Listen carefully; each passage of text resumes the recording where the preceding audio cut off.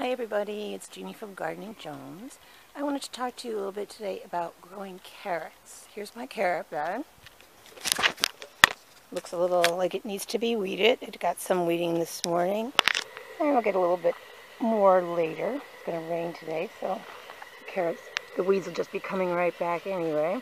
But there's a couple different ways to grow carrots. They're pretty easy. They're just very particular right in the beginning. You can just go like toss some carrot seeds in there. You'll have to do some thinning, which I will have to do also. That's the simplest. You can use seed tapes, but I have found that they seem to take longer to grow, to get started. But if you're not in a hurry and you have a long enough season, I will put a link to how to make your own seed tapes in the comments below.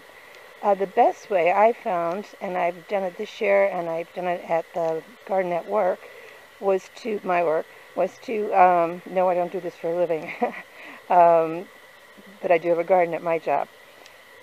The best way was to mix the seeds in with some sand. I still probably overplanted here. You can see they're fairly close together, but I'll wait till they get bigger and then we'll see, and if need be, I will, with a broken heart, pull some out and toss them. If they're big enough, I'll eat them. Small carrots and baby carrots are two completely different things, which I'll talk about another time. The hardest part about carrots is that you have to keep them moist to get the seeds to pop up. You pretty much have to make sure they get watered or rained on every day until they start coming up. Some people will put a wet board down and keep them moist that way. My husband's retired, so he was just watering them. I feel like I should probably weed while I'm taping. I can't just stand here and do this. But he just watered them. It's really not that difficult to do it if you have the time. If you don't have the time, that could be more problematic. A sprinkler would work just fine. I am getting ready to try to cage these in a little bit. We've had a young buck come fearlessly into the garden and walk up. He was eating the daylilies, which they love, but he could just wipe this garden out in a couple of minutes if he gets this far. So I will be building a little bit of a tack. I have a screen there that these were originally, all this is, and we need to weed whack, but all this is were a number of wooden frames that we had for some raised beds that we built, that we completely enclosed. And I just took the chicken wire off of these and laid one on top of the other. They're just stacked. They're not anything. So there'll be some soil loss, but it was a very quick and easy way to make a raised bed. Now, what I want to talk to you about is perennial vegetables. Carrots are biennial. That means they produce their taproot the first year, and if they're allowed to survive the winter, if they can survive the winter, they will produce seeds the next year.